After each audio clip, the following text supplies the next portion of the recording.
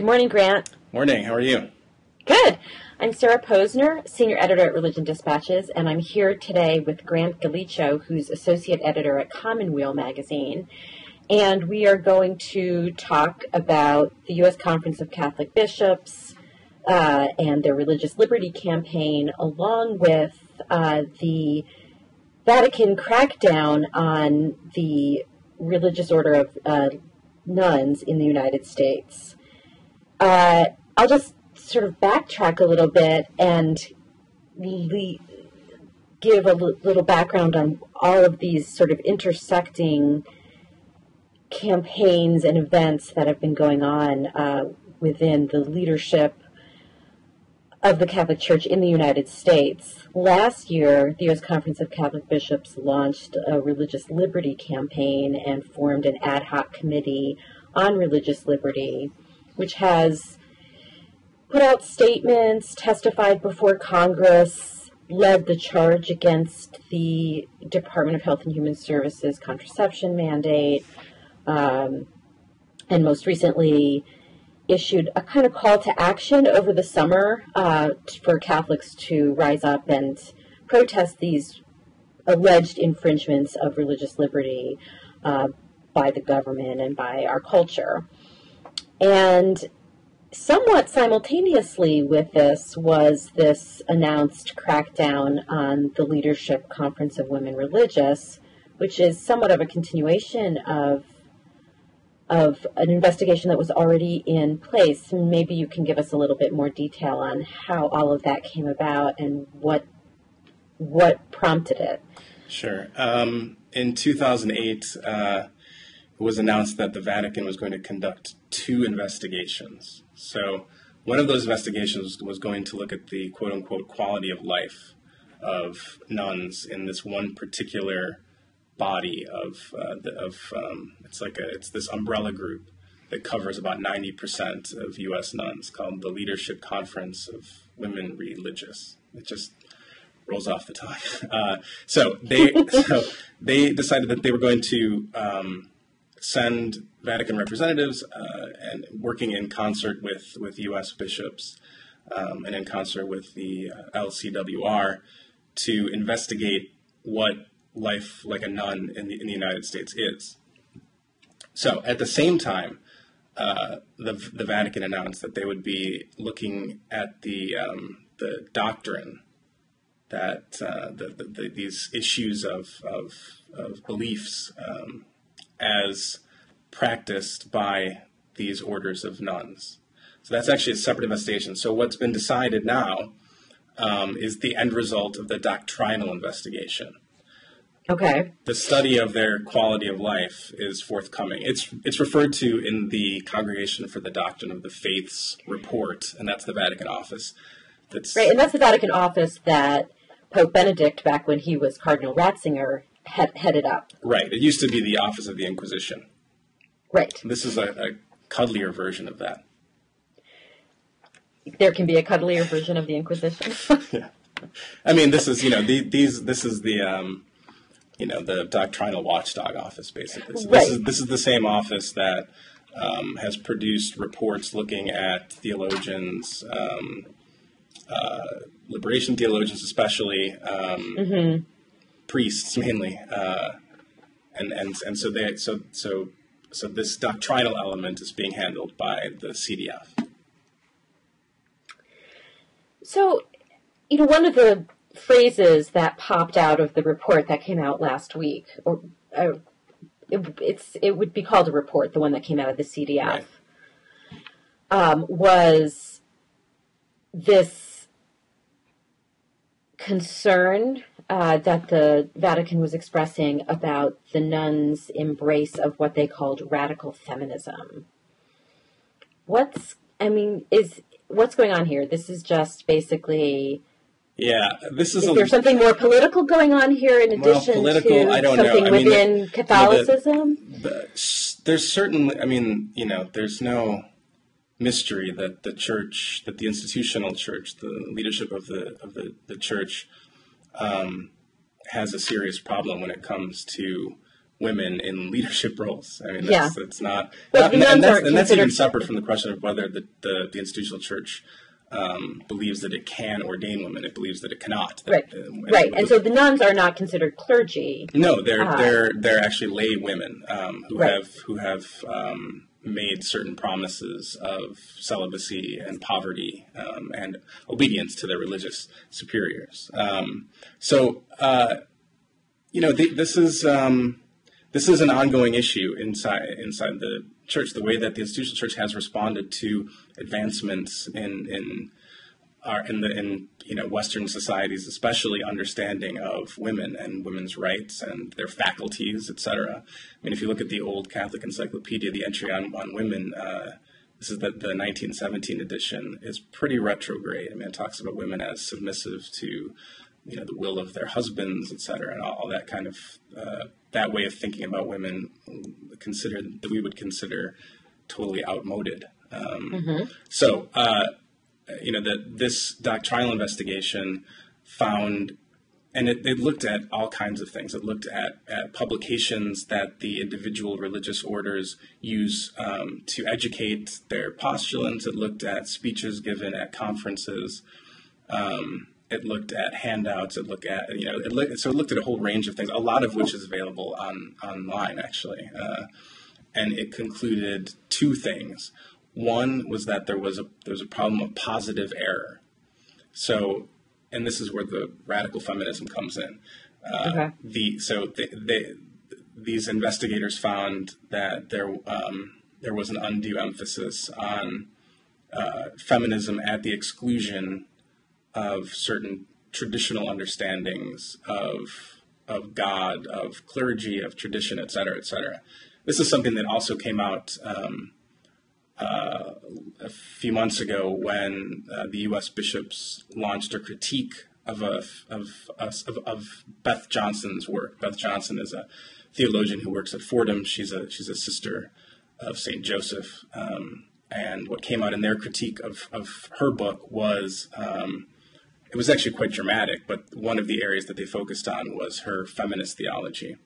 And they very tendentiously argued that she was pressing for feminine images of God at the exclusion of masculine images, which is simply false. What are the consequences of this report for the lives of these nuns? Yeah, are they going to be subject to right now? So Rome has appointed the Archbishop of Seattle. I believe his name is pronounced Seton, but I could have that wrong. Who has a reputation for being pretty moderate, and so he has been appointed this delegate, this apostolic delegate. And he has a pretty wide-ranging authority. According to this report from the CDF, he has the authority to rewrite the statutes, that sort of the bylaws of the LCWR. I'm not sure if he also has the authority to go into the individual religious orders, religious communities, and restructure their organization. I'm not sure about that. He has the authority to approve speakers that are invited to conferences. He can. There's a training book that is pulled out of circulation as a result of this report, and he's going to be able to edit it, rewrite it. And a training booklet, training for what? Training postulants. This is the spirituality courses. Right. That this is how members of community form themselves. Is the way Catholics put it. So he has, and it's interesting that there was a cover letter that the guy who runs the CDF, Cardinal Leveda, he put out this statement, a one-page statement, but he kept emphasizing that this was a collaboration. So you can tell, and the fact that Rome appointed a bishop who has a reputation as pretty moderate, I think, says that they understand that this is not going to go over that well with these women religious. Right. Or with rank and file Catholics. Yes. Yeah, I mean, there's a Twitter campaign right now. I forget what the hashtag is, but it's sort of like there are a couple of Twitter campaigns. There's one, I think, that was started by Father James Martin, and I can't remember what the hashtag is. There's another one. The hashtag is Radical Feminist Themes, I think, which was started by, I think it was started by Occupy Catholics. Is that right? Yeah, so it's, I mean, people like me. Not that Twitter is the sum total of Catholics on Twitter is not the sum total of what Catholics in America think. This isn't but this isn't 5 years ago either. I mean, you're seeing it on Facebook too. It's very mainstream, and I think most Catholics who spent time in religious education have had contact with nuns. These are the women. Right, of course. People like me. I'm a Chicago guy, so. The Catholic Church there still had a very. It's not as robust as it is as it was. But when I was a kid, I had nuns. Right. They were not habited, which I'm a Vatican II kid, so I didn't think twice about it. Right. But so we all have relatively positive experiences with these women, and even if you want to discount for the tales of rulers being used in ways they weren't designed for. There's still just the fact of what these women do. Right. They have taken vows of poverty. They have agreed not to marry. They live in community. They are the ones who built the Catholic infrastructure in this country. I mean, without them, there would be no Catholic schools. Without them, there'd be no Catholic hospitals. So that this is a point that's been made by other people, including Scott Appleby, who's a Notre Dame I was about historian. to bring that up, because I had seen that you posted that video on your blog. I mean, he makes a very compelling argument. I mean, it's not that... Well, he described it as inappropriate and humiliating. He did. That the Vatican would investigate the nuns in this way. He makes the point, which is persuasive, that the way that this document has come down from the CDF, it treats these women as though they're school children. Well, that's the idea, right? I mean, these are women who democratically elect their own leadership, much like the way the Pope is democratically elected. Bishops, not so much, but leadership of religious congregations and the Pope, there's some democracy there. And so, even though these women have voted for their leadership, they now have someone who's being installed by the outside, being installed by Rome, who will have pretty sweeping authority over the very constitutions of their organizations. That's why Appleby, I think, rightly calls it humiliating. Right. Well, to look at it a different way, Sister Simone Campbell, who works with this organization Network, told, I think, the Washington Post or USA Today, she said, I think we scare them. Right. So that's kind of another way of looking at it, that they're a threat to the Catholic hierarchy in some way, either doctrinally or there's a politically. There's a point in the Vatican document where the LCWR is criticized for failing to agree with bishops on matters of, I forget what the wording is. It's like on matters of morals, faith and morals, which is the bishop's teaching arena. But it's also on bishops' public positions, and that's the word that appears in the CDF document. I immediately thought of the healthcare debate, sure, and the way that the Catholic Health Association, which is run by Sister Carol Keehan, publicly opposed, and not in any kind of aggressive way, but they simply stated that this happened during the healthcare debate too, that their public policy interpretation, or their interpretation of the way the law was written, did not conform to USCCB statements. Right. And let's revisit that, just because I think the details are somewhat important because back when what became the Affordable Care Act was being debated in Congress, there was the notorious Stupak Amendment, which was designed to prevent the use of any federal funds going to pay for anyone's abortion, even though the Hyde Amendment already prohibits that. Elective and abortions, yeah. Right. And there was already an amendment drafted by Congresswoman Lois Capps that sort of reiterated that for the purposes of the Healthcare Reform Act, the Healthcare Reform Bill. But the Stupak Amendment went further in terms of wanting to ban the use of the participation in the exchange by insurance companies that offered abortion otherwise, right, even though they didn't offer coverage to the people participating in the exchange. So eventually what happened when the bill hit the Senate, there was sort of a somewhat watered down version of the Stupak Amendment that got put in and eventually was part of the final bill, because it was part of the final bill in large part because the Catholic Health Association said, yes, that's fine, it's okay, we're fine with that. We're fine with the, whoever it was, Nelson and Casey amendment. Mm-hmm. But the bishops continued to oppose it. But the fact that the Catholic Health Association essentially gave political cover, their approval gave political cover to the Democrats. Right. That they could say, look, the Catholic Health Association says this is okay, that there's no federal funding for abortion in this bill, and we really want to get health care reform passed, and Sister Kian is, saying this is okay. That gave the Democrats a lot of cover. And then another time, after Obama made the accommodation on the contraception coverage requirement this February, just a couple of months ago, again, it was Sister Kian who essentially gave the political cover and said, yes, we're okay with this, even though the bishops continued to fight it and still continue to fight it now. Yeah. And so you can't help if you follow politics, you can't help but see the connection you can also see a very similar strategy from the Bishops' Conference.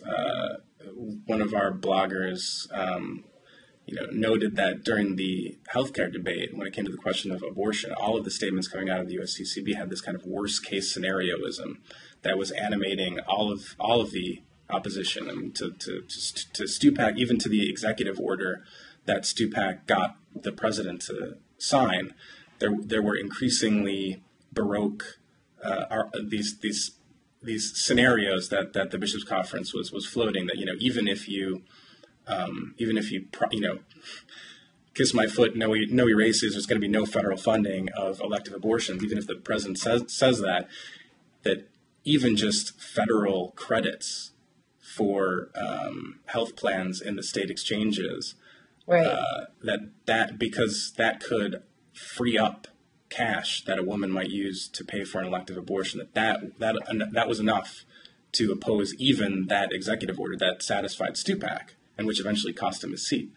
Stupak felt betrayed. He wrote about this. He said that he felt people at the Bishops' Conference stopped returning his calls, and he went from hero to enemy of the pro-life movement. The more organized versions, like the NRLC and the American Life League, which is relatively new. So there's that worst case scenario thinking during the Affordable Care Act, and now what you're seeing in the bishop's response to even the accommodation is the same sort of thinking. What if this? And it's what's interesting for me is the way that the Obama administration has really responded. So you've got the first version of the contraception mandate, which Commonweal opposed, which I opposed. Then there was the accommodation, which broke away the funding of contraception care, and also the direct what's the word I'm looking for? So you didn't have to contract for services that would be inimical to your religious belief. So that was completely separated from health coverage and from the coverage that was being purchased by the employer. That the employer provider, the employer provides to the employees, right? And so at every turn, the Bishops' Conference has interpreted even the accommodation as if this is going to, if you look at the way that the exemption is structured, it's going to permeate all kinds of federal laws. You can't say that just because that the only religious employer is the parish and the parish school. That's not how Catholics view their ministries. They view Catholic hospitals as an expression of following Christ's teachings. So that was one of the critiques. So the most recent thing that came out of HHS that's in the federal registry now is this, which is the proposed rulemaking based on the accommodation that Obama made on February 10th. Yeah. So I mean, if you can plow through the regulatory language, it's brutal, but you can see the Obama administration tying itself in knots, trying to respond to the bishop's concerns. And one of the things that this proposed rulemaking states outright is that nothing in the HHS regs can be construed as being any kind of precedent for other federal laws. This is only about contraception. That's what HHS is saying. Right. But that's still not good enough.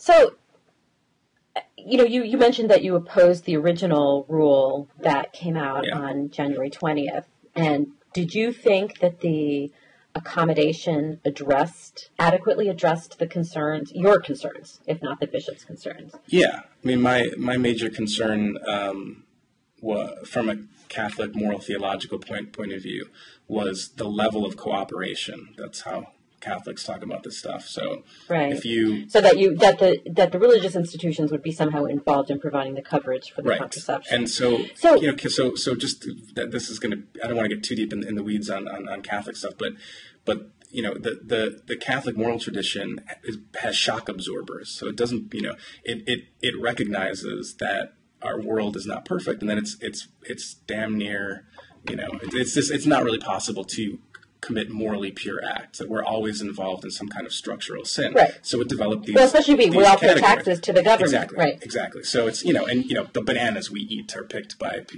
people whose fingers are stunted by that work. So, I mean, it's that kind of thinking. So the tradition developed these categories where, in order to help us think through forms of cooperation with evil, as the Catholic theology holds, that would be acceptable. So what do you think is behind the bishops? And they did this with the healthcare reform and the abortion coverage, and they're doing it with the contraception coverage. This very sort of hyper-technical parsing of the statutory or regulatory language. There's that piece of it. And there's also the piece of it where, like you said, this sort of parade of horribles, this never-ending slippery slope, that this is going to cause this precedent or that precedent, or lead to this thing or that thing, or lead to this terrible requirement imposed by the government on religious institutions, getting in the way of their ability to just be themselves, be what they're supposed to be. Is this a game for them? I mean, do you think that these are legitimate, genuinely, sincerely genuinely held concerns by the bishops? Or is this a political game that they're playing? Because it's hard to see. I think it's even hard for Catholics to see, as you were just discussing. It's even hard for Catholics to see the value in this, for lack of a better word, nitpicking over this stuff. Well, I mean, if there's one thing Catholicism is good at, it's nitpicking. But well, I think what's strange. But I think what's strange, and you've just gotten at something that boggles my mind, is why do we see such careful parsing? Such slippery slope, very, very detail-oriented analysis of the Affordable Care Act statute, of these regulations coming out of HHS, when the Catholic tradition itself provides, pretty robust equipment to help Catholics think through these moral issues. But we haven't, and this has been the axe that I've been grinding on Commonweal's blog. When are we going to see a Catholic argument from a Catholic bishop about this stuff? And we really haven't seen one. We've seen, and which is okay. I mean, one of the things that the Catholic Church teaches is that many of its moral teachings, or its moral teachings are accessible to non-Catholics, through natural law. We haven't even seen a kind of natural law argument, except when it comes to something like gay marriage. But here in this particular case, I find it very strange, and I don't know. I think most bishops, I think they just want to, do the work of their dioceses. They want to teach, govern, and sanctify in their local diocese. And I don't know that most bishops are really interested in getting involved in a national campaign like the one that's being called for by the ad hoc committee on religious freedom. But there are bishops who seem very interested in it. Oh, sure. No, of course. You've seen some of them talk about it very publicly. You've seen the bishop in Chicago whose name is now... You're thinking of the Peoria guy, Bishop Jenkins. The Peoria guy, right. The one who compared Obama to Hitler and Stalin. And then you have the Archbishop of Philadelphia talking about how, yes, this religious freedom thing is about to, come down on us in this very terrible, unprecedented way. And then even non-bishops in Catholic organizations, I'm thinking of the Knights of Columbus speech last week at the National Catholic Prayer Breakfast, which, again, portrayed some of these policy events as the most dire threat to religious freedom that we've ever seen. Right, and I just wonder how does that hyperbole really play with? You're saying that it doesn't even play with their fellow bishops. Well, I'm just speculating, but I do think. The Bishops' Conference is made up of a lot of different kinds of people. Right. And 270-something bishops, right? Something like that? Sorry? 270-something bishops. And that includes the auxiliary bishops, in addition to the bishops and archbishops of various dioceses.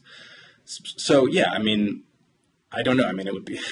This would never happen, but it would be really interesting to get a poll of the bishops to see what they make of this national campaign. You've seen the statement, the most recent statement out of the ad hoc committee, I think has tried to address some of the more prominent critiques of the original statement. So you see that they're starting to list other impingements on religious freedom. Right. They talk about the immigration statutes, and they single out Alabama's. Right. And they talk about that crazy Connecticut bill that wasn't going anywhere and didn't go anywhere that would have allowed...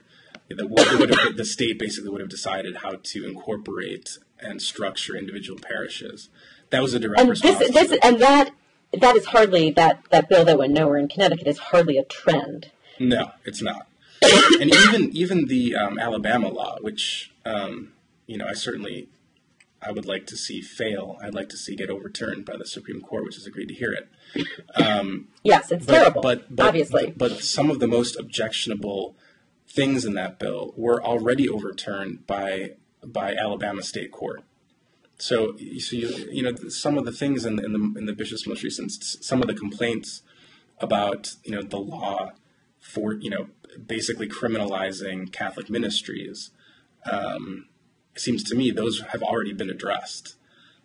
And they weren't. The bishops in their original, the ad hoc committee's original statements and original testimony before Congress, I think it was the House Judiciary Committee last year, and then again, Bishop Lurie testified a few times in relation to the contraception mandate.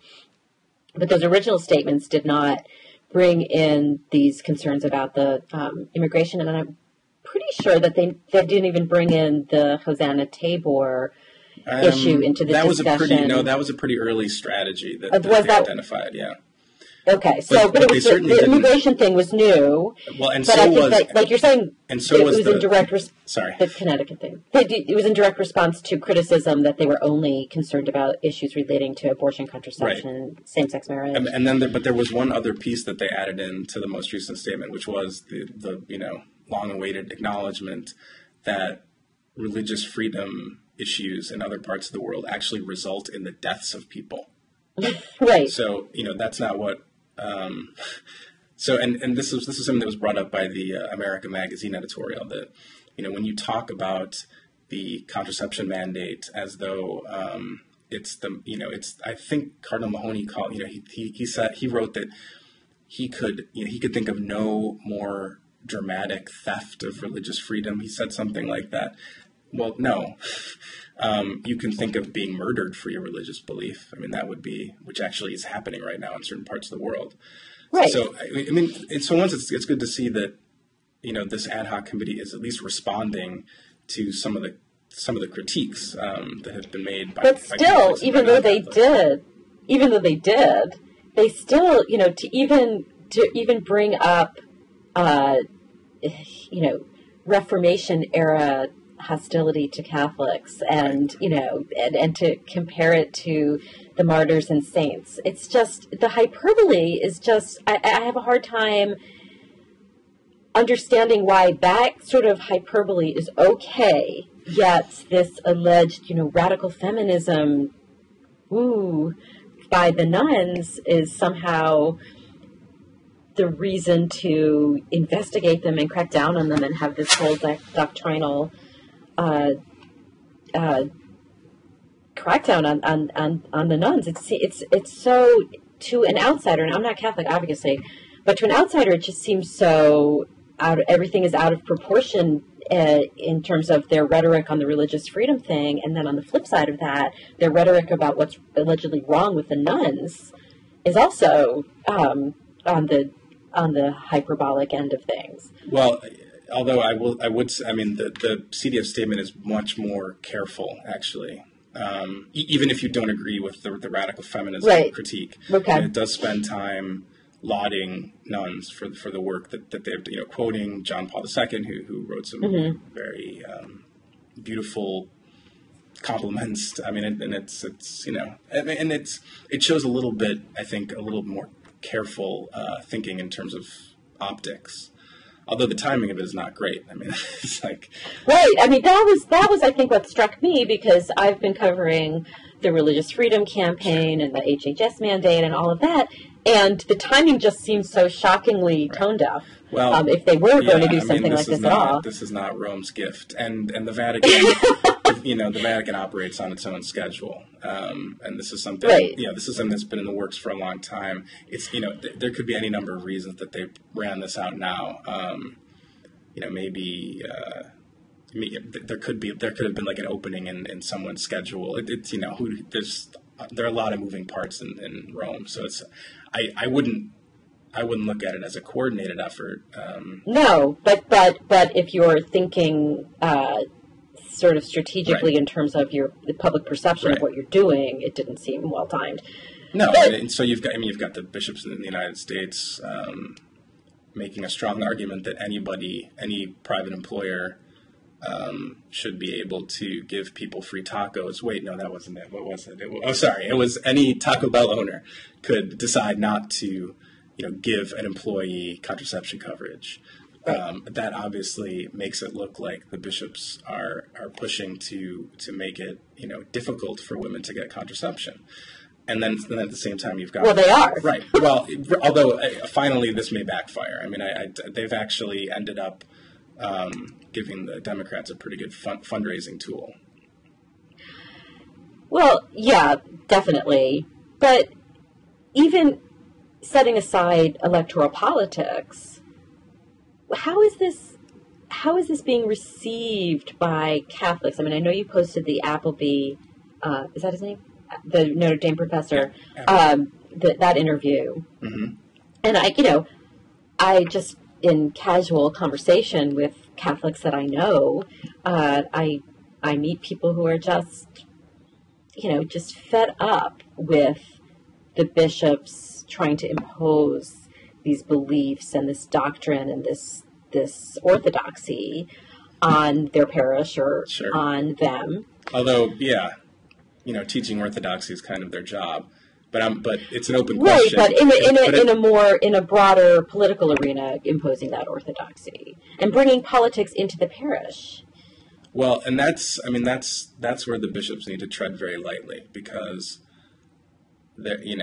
Catholics do not respond well to being told how to vote by their pastors. That is just not how it's done. There's no, in the United States, there's not a long tradition of having politicians speak from the pulpit. So anytime you see, and I've seen it in my own parish, when my pastor read the statement from the Bishop of Brooklyn about the HHS mandate, which was actually different from a lot of the other statements that bishops put out. You could I was looking around the church, and you could kind of see, this came after, at the end of Mass. So you could see people kind of, their backs were straightening. They were looking around, trying to see what other people were making of this, because it's very unusual. So, when you note that you're getting this specific policy complaint after Mass at church before before Mass is over, and then you see this fortnight for freedom that the Ad Hoc Committee on Religious Freedom is planning. I'm very dubious that this is going to go over at the parish level. Yeah. But what would be the repercussions? I mean, if it doesn't go over at the parish level, what do the parishioners do? Do they go to their priest and say, "I'm not that excited about hearing about this at Mass"? Yeah, I mean, pastors are practiced at receiving complaints from parishioners for sure. But yeah, of course. I mean, that would be people might just not show up at these Fortnight for Freedom events, however they take shape. You could see people, voting with their wallets. I don't know. I mean, it's hard to predict. I don't think there'll be a mass exodus or anything like that. But and it's also going to be it's still up to each individual bishop how hard they push. And I don't think there are a lot of bishops who are going to force their pastors, their priests, to preach on this. I mean, even that this letter, Fortnight of Freedom thing that they're Fortnight of Freedom, that campaign that they're planning for the summer. You mean? Yeah, I mean, you'll see, there might be public. This could hit with a giant thud. I mean, I just don't know that. I'm dubious that this is going to be an effective campaign. First of all, very few people know what the word fortnight is. So, but yeah, I mean, it's just. Political agitation. And how many people know who Sir Thomas More is? I just am so fascinated. I mean, the way that it's used in that document, you wonder whether the bishops do. It's not like he had a history of being a champion of religious freedom. Exactly. See, that's what was so amazing to me. And there was an article somewhere, I can't remember where, or maybe it was just a blog post, which actually took this Reformation analogy even further, and it engaged in this pretense that there was never any Catholic hostility and persecution of Protestants during the Reformation era. It was portrayed entirely as this analogy between the U.S. government of today and Henry VIII trying to impose the Church of England on Catholics in England. And it was just it was so over the top that you just could not believe how anybody who had any marginal knowledge of that history would absorb that in any way. Yeah, it was not not the finest example of the Bishop's Committee's knowledge of religious history. But also, because at that time in England, at that time in England, people who were distributing English language Bibles were burned at the stake. I mean, so, because the Vatican didn't like, what was going on with the Protestant Reformation, not just in Germany, but in England at the time. So, and this is referred to in the most recent statement in the most hilariously sanitized way. It's like, there have been moments of shadow that have, it's like, well, I mean, it's not like, there's a dark history there. It doesn't mean that the bishops can't make an argument for religious freedom now, but the kind of argument they're making, it's perplexing. So I mean, do I think that the members of the bishops who are on the ad hoc committee are themselves partisans? No, I don't actually. I think they're being sloppy, and I think they're being sloppy in a way that allows their authority to be misused by political partisans. And it doesn't, and I don't, sure, obviously, bishops vote. So some of them vote for Republicans, others vote for Democrats, some vote for independents, probably a lot write in. It's not that they're apolitical creatures, but in this particular instance, one of the reasons that Commonweal editorialized in strongly, critiquing the bishop's most recent statement was precisely because when you make sloppy arguments, when you seem, intent on driving one particular point as hard as you can for as long as you can, and without acknowledging countervailing arguments, countervailing historical facts, you look like you're not being fair-minded. Mm-hmm. Well, the other piece of this, to bring it back to the crackdown on the women religious, is that the bishops are complaining that their religious liberty is being infringed upon, yet, and I know this is more of an internal Catholic debate as opposed to a government policy that they say is infringing on their religious freedom, but they're cracking down on the speech and interpretation and practice of Catholicism by these nuns. Like, the nuns do not have any, looking at it from the outside, sure, it looks like, the nuns don't have any freedom to express their religious beliefs, that they must fall in line. Yeah, I wouldn't put it that way. I mean, and also this is, for good or for ill, you make a promise of obedience, and so this is part of the structure.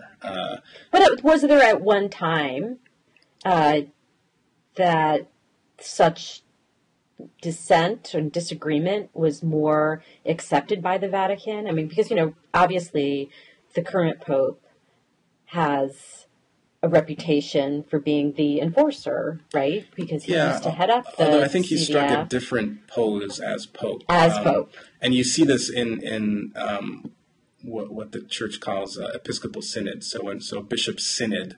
This was something the Vatican II tried to bring back, meetings of the world's bishops in Rome, kind of sharing of ideas, that sort of thing. Under John Paul II, a lot of bishops complained that it seemed like the agenda and the conclusions were already set before they even met. That hasn't been the case under Benedict. Bishops have been, very open about the fact that it does seem to be a more genuine kind of give and take. But it's not. But again, no one should be surprised that the current Pope, that the people sort of see the way that nuns are being treated now, and they say, well, this is this is something that we were afraid of when we saw that he was elected. Right. But I think that a lot of the criticism has come. A lot of the criticism of the Vatican's crackdown on the sisters has been, these are like you said at the outset, that these are the people who built the hospitals and the schools and the social service agencies and run them, and without them, where would all of that infrastructure be, and who would be the people who carried on that social justice tradition? Yet there's another way to look at it, which is that, so why are they? There's one way to look at it and say, why are they cracking down on these charitable and selfless people?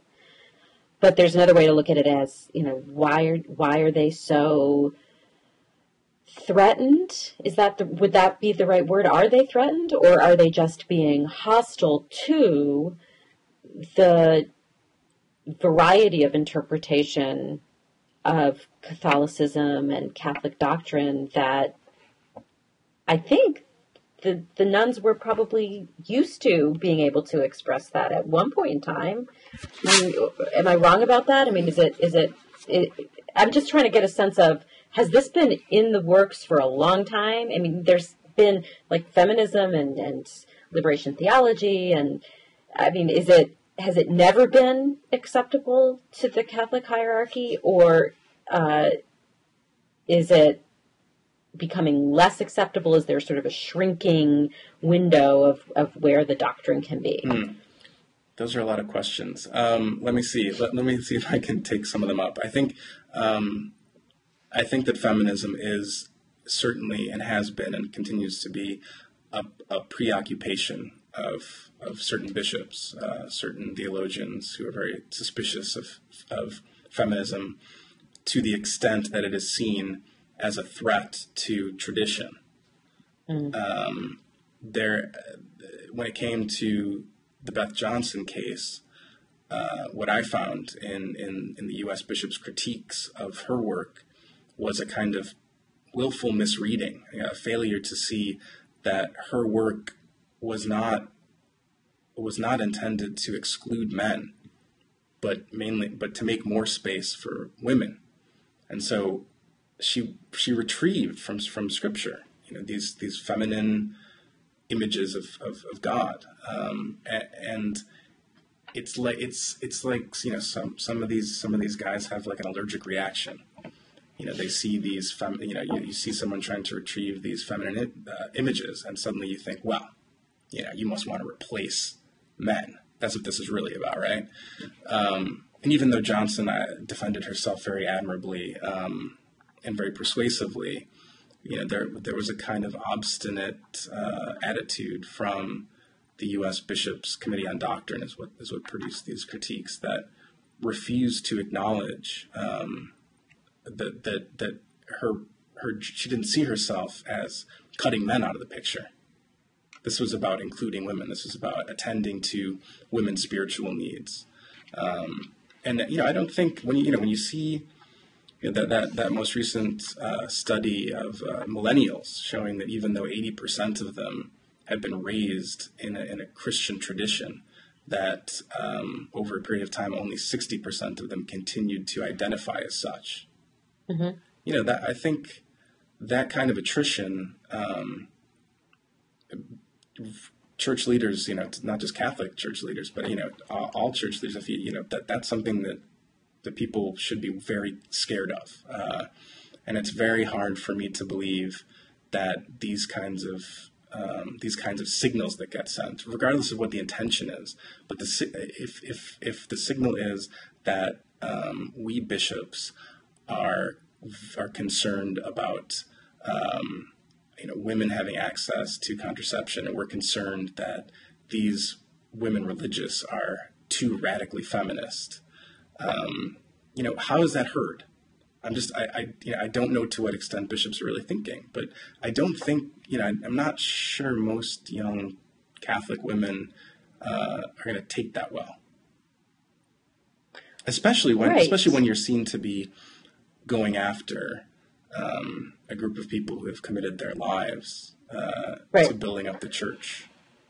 Well, do you think that is the goal? Is the goal to make the faith more doctrinally pure, so to speak? Or what in the Vatican's mind would be more doctrinally pure? And whether, if everyone wants to come along, they can come along. And if they don't like it, they don't have to come along. Do you think... I think that's certainly the attitude of some bishops, certainly certain Catholics. But it's not like there's a game plan, where we go after the nuns and then we go after the liberal lay groups and then we go after the liberal pay. It's not like that. To be honest, one of the things that drove this investigation of nuns here in the States was just their dwindling numbers. And that's been something that... Wait, but why would dwindling numbers cause an investigation? Well, you would think that dwindling numbers would make them cherish the dwindling numbers that they had left. Well, yes, and that's certainly, that would be one of my responses. But if you look at the number of nuns, there's something 60,000 left, maybe. And what's the age demographic? Right, there? and they're trending they're old, yes, right? And they're actually having trouble paying for. It's they're working as hard as they can with what they have. Well, so if you look at it from from an outsider's point of view, right? And so as a non-Catholic looking in on this, you would think, well, why would the church want to make their lives miserable at this point? What would be the ultimate? Like you said, you don't know if they even realize what their end game is. But if you were thinking of an end game, why would you go after these dwindling numbers and make it seem less hospitable for younger women who might want to take those vows and have that life? Yeah, I mean, I can't answer that question, but I mean, I do this. I don't know how this is going to play out. I mean, it could be, it could be like the supposed ban on gay priests that came out 5 or 6 years ago, when there was a document that came out from Rome that seemed to strongly suggest that the church would not ordain gay men. But I don't really know any bishops, or I don't know any Catholics who believe that gay men are really being screened out. Because there's in practice, in practice, and in practice, this report could result in relatively minor changes. This could be, the statutes could be edited in such a way that didn't actually change much about the day-to-day lives of nuns. That doesn't, that doesn't soothe the insult. But this, when you ask, why would you want to make it harder for young women who are considering this sort of life of service? I mean, the practical consequences could be pretty limited,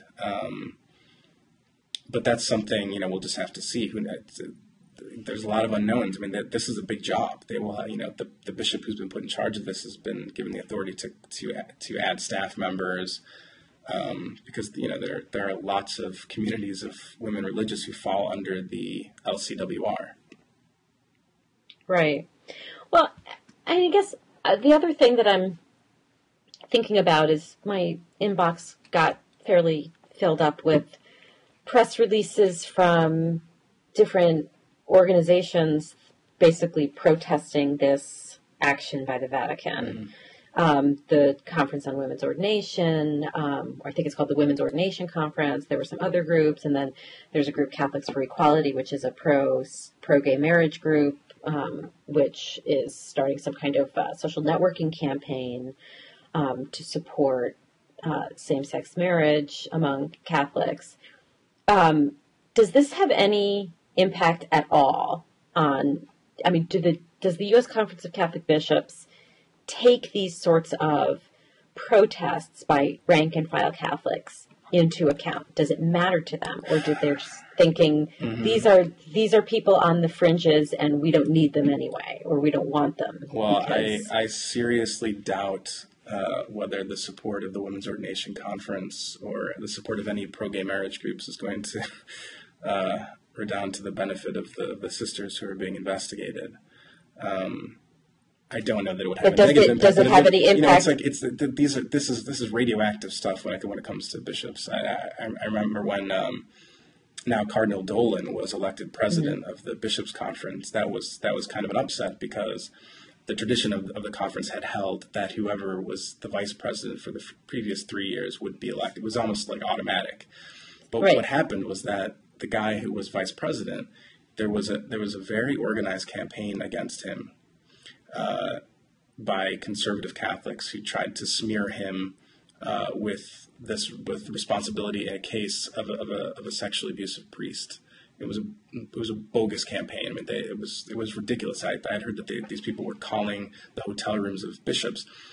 Late in that controversy, maybe a day before the ballots were cast, the Rainbow Sash movement endorsed the bishop who had been vice president.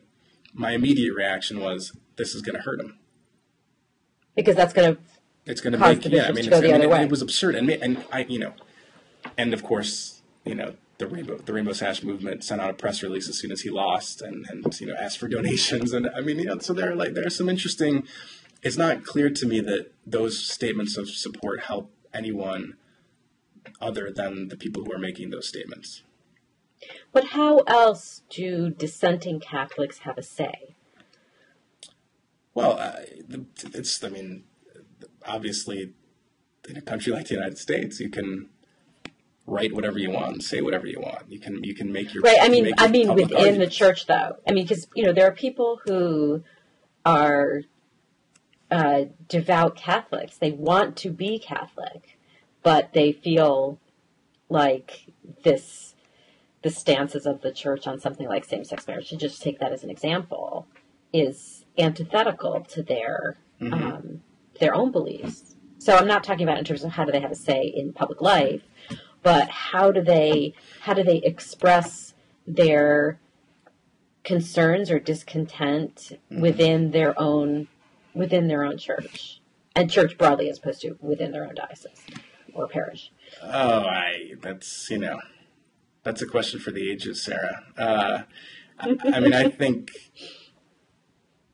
when let's take an issue like contraception, a little less contested among Catholics than something like gay marriage or women priests. I think most Catholics, the vast majority of Catholics, they know what the church teaches, and they've come to a kind of internal agreement that that is not as important to them as the Eucharist. I would imagine that that's the kind of model of thinking that most Catholics who have serious problems with certain elements of the teaching, I think that's the kind of thought pattern that they would employ in order to avoid tearing their hair out at church. Right, but that seems to be a more personal decision, that you've decided that you're still going to go to church and you're still going to use contraception, as opposed to believing that it's an injustice that gay people can't be married.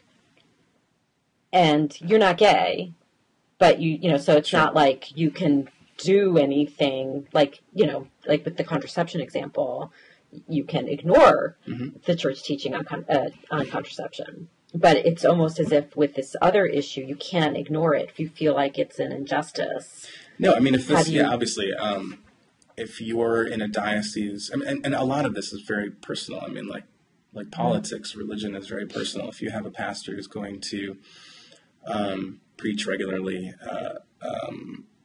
on an issue in a way that you find violates your some of your most closely held beliefs, then you're probably going to walk out. Or you might find a parish that attends to your spiritual needs in a way that doesn't offend your moral sensibilities. But is there a parish? Is there a parish in America where the priest could be publicly in favor of same-sex marriage? Is that even possible? No, maybe you're not. No, probably not. But even if he was in his heart, he could not publicly. I'm sure that. I'm sure there are priests who disagree with. Because if it finally is there's a question of public policy here. It's not. There may be. I'm sure there are a lot of Catholics who think that. If you look at the polling numbers, they're right there with the rest of the country. They, by some majority, they support same-sex marriage.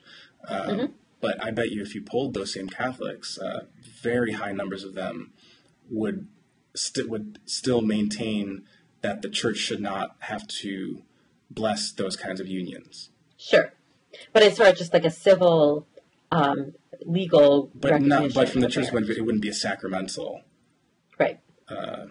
Union. So, I think that's the kind. When you drill down into the public policy questions, it's not as sorry.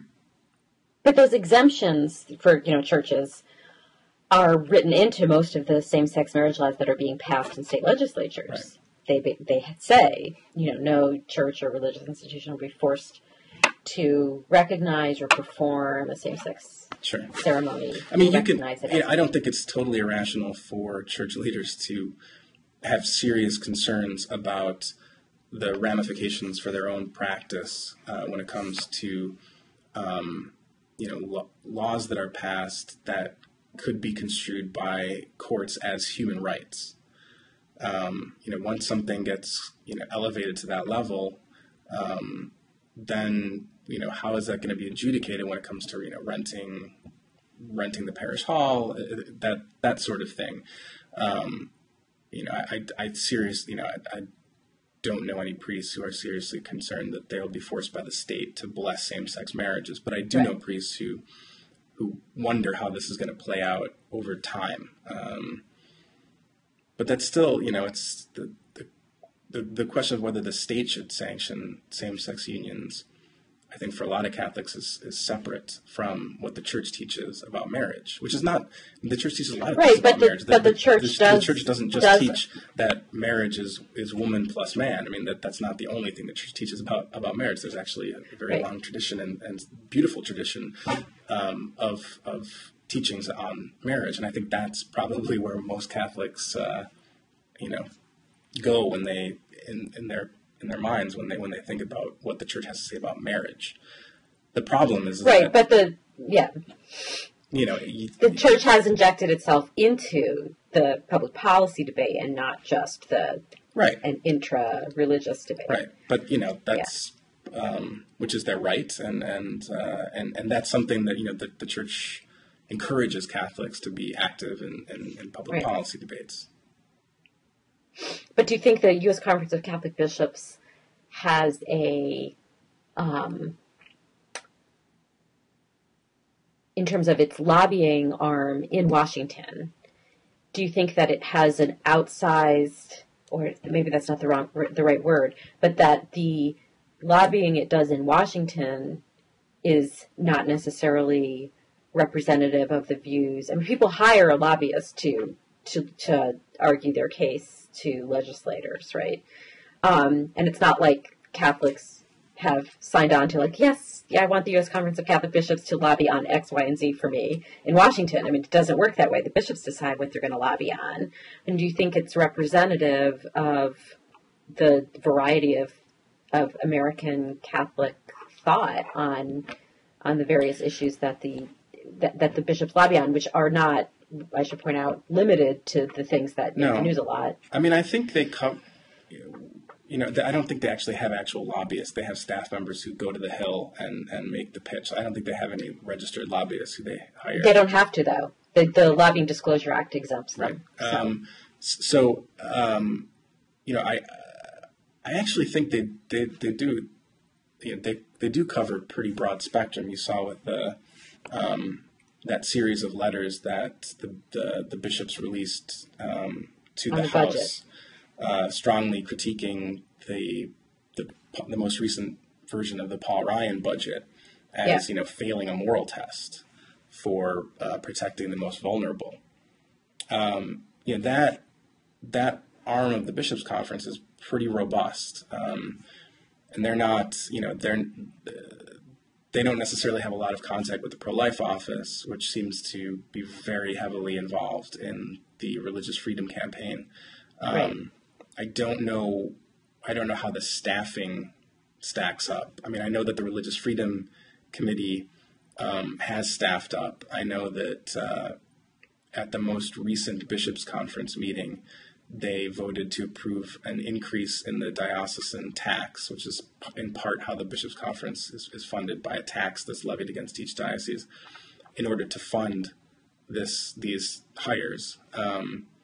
So, I mean, it would be, the question here is emphasis, right?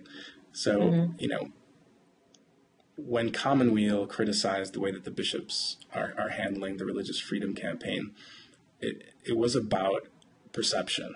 How are people going to view, are Catholics or non-Catholics going to view you bishops as partisans?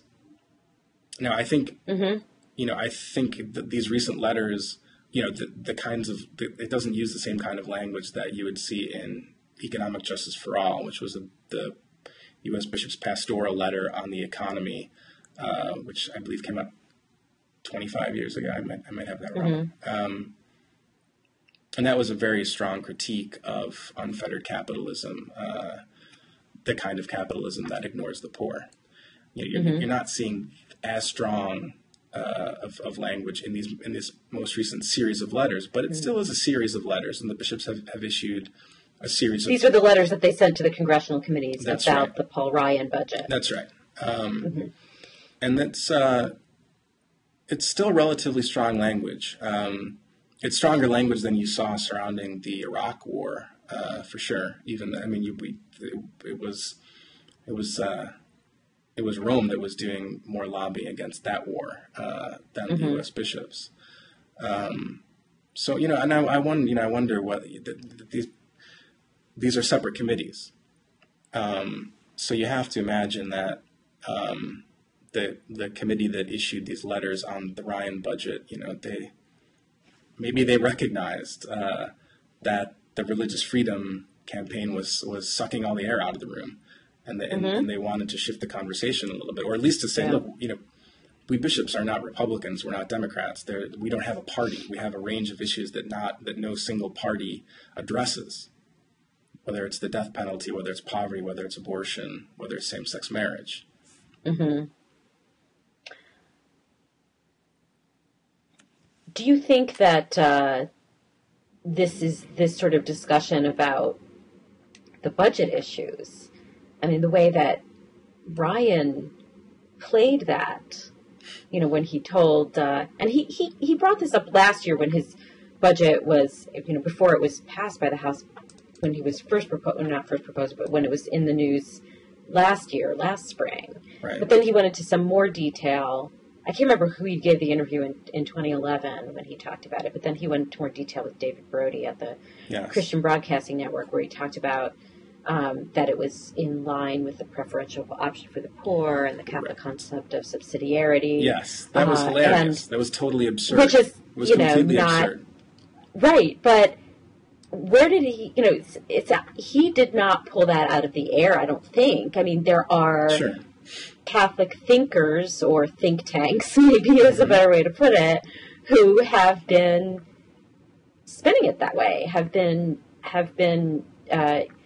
lining themselves up with the sort of small government conservatives and turning this Catholic idea of subsidiarity into an argument for why the government for federalism, I believe, is what Paul Ryan said. I mean, it's a tricky teaching. I mean, it can work as a Rorschach test, and it's been used by laissez-faire economists to justify,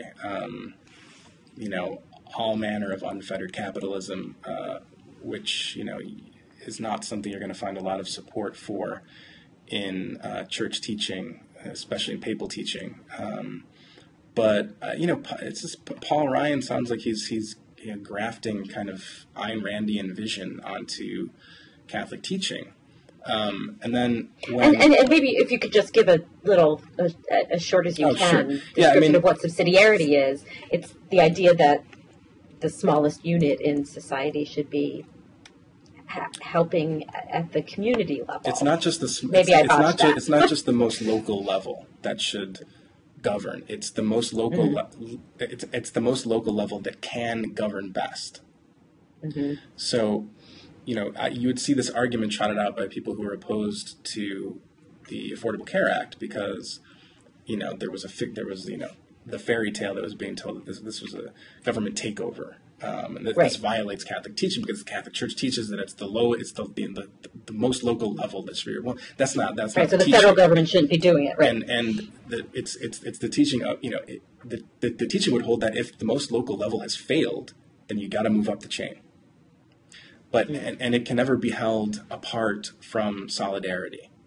So it's not just this teaching about how the governing or at what level the governing should take place. It's also about who are you in solidarity with. And for Christians, that's the poor. Right. Well, you said that it was like Paul Ryan was engrafting Catholic teaching on engrafting Ayn Rand on Catholic teaching, and I felt like he was grafting it with Grover Norquist. It was like he was trying to give the justification for drowning government in the bathtub, making it so small that you can drown in the bathtub, and trying to give some Catholic justification for that, which seemed I wouldn't argue with that, and I also think it was fascinating to see, he rolls this argument, this interview out with David Brody, and then this series of letters from the Bishops' Conference comes out, And then Ryan gives another interview where he tries to minimize those statements as, coming from, not, this is just from a few bishops. Just a committee. Right. I mean, that's not really how the Bishops' Conference works. I mean, you can see that the temptation. It's one that I think both liberal Catholics and conservative Catholics fall victim to. You don't want to believe that your ox is being gored by every single bishop, and it's not entirely false that there are bishops who would agree with Ryan's budget, but it is false to claim that the bishops who wrote those letters do not represent the wider body of bishops, because they are in fact elected to serve in those roles, to represent the entire body of bishops. Well, maybe that's a good place to end. Democracy. So yeah, this was really fascinating to talk with you about all of this. Thank you very much. Anytime. Okay, bye.